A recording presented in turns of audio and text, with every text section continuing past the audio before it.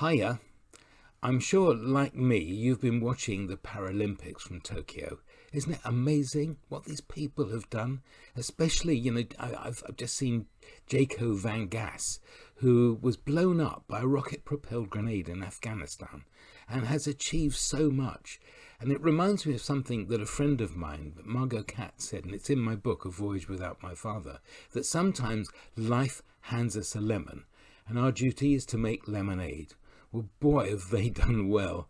And what I think they've done is turn the yellow of the lemons into gold. So I think it's a lesson learned from them, and I hope it is for all of us. I wish you an absolutely golden day. See you soon.